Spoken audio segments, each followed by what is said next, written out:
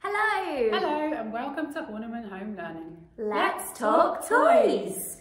This little giraffe just down here is actually made of old flip-flops, and those flip-flops were found on beaches in Kenya, collected and turned into something really fun. What a great way of reusing old rubbish.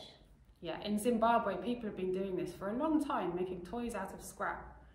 Known as galimoto, they often have moving parts, such as this one here.